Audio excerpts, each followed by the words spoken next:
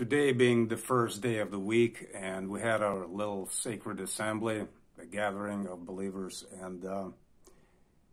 and I set forth Psalm 47 by way of just going through all the Psalms, with the express purpose of setting forth Christ and Him crucified as the main subject matter of the sacred Psalter in the Bible, and by way of exposition.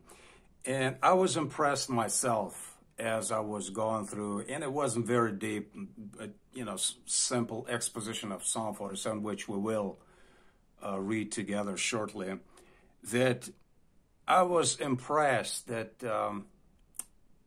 by the fact that the Christian or Christological exposition of the Psalms is the only way of reading them responsibly and even rationally.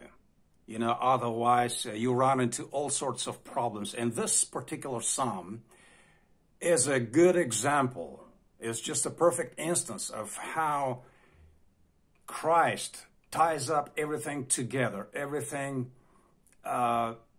really begins to make sense. Otherwise, if you take Christ out of the picture and you just look at it as a piece of Jewish poetry or whatever, history, some sentiments, experiences, it becomes almost unintelligible. Let me illustrate what I mean.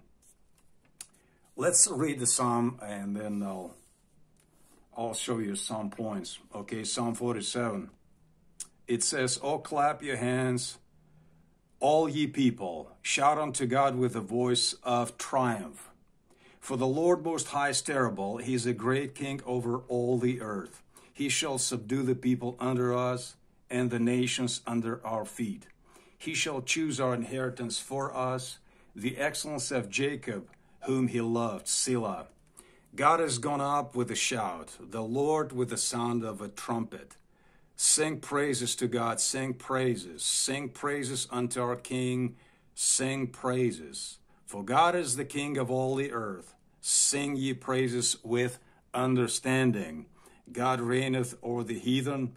God sitteth upon the throne of his holiness. The princes of the people are gathered together, even the people of the God of Abraham. For the shields of the earth belong unto God. He is greatly exalted." Okay, it's the first problem that you run into when reading this psalm is the first line. The very first verse says, "Oh, clap your hands, all ye people, or all ye nations." In point of fact, it's not just the people as the plural. The word in the original suggests nations, or goyim, non-Jewish nations, heathen in point of fact. So, and it says it addresses them, all your nations, which means like people like myself and you, Americans, Russians, people who are far off, who are not part of the ethnic descendancy of Abraham. It says, "Oh, clap your hands, all ye peoples, all ye nations, clap your hands, shout unto God with the voice of triumph." So the exhortation is to be joyful to the nations, to clap their hands, to be just rejoicing. And what is the why? What is the motivation? It says, "For the Lord," i.e., with a capital L, capital O-R-D, which means the Jehovah, Most High is terrible. He is a great king over all the earth. Now, the fact that God reigns supreme in and of itself, the understanding of the supreme governance of God, that He is the Most High, that He ruleth over all things and so forth, it is an imposing thought, but it's not necessarily an occasion for joy, especially for the goyim, for the pagans. I mean, after all, God is the God of Israel. He is in that holy place, and the nations. So why should they be rejoicing? Do you get what the drift, what I'm driving at? That without Christ in the gospel message, it's no consolation. It's certainly no motivation, especially for those who are far off. and that the Lord Most High is terrible. He's a great king over all the earth.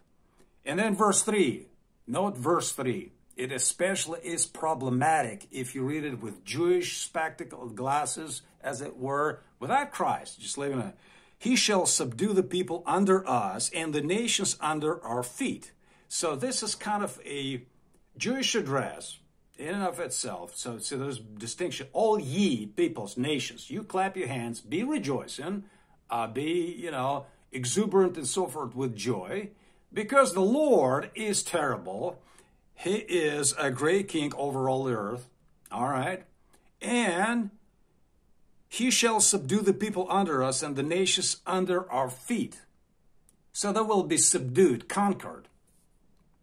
Now tell me, if you're conquered, if you're taken over by some other nation, in this instance, if it's just the Jewish expansion or Zionism, would the pagans or heathen, Gentiles, Goyim, why would they be rejoicing and clapping their hands that the Jews are actually taken over? Okay? You see what I'm saying?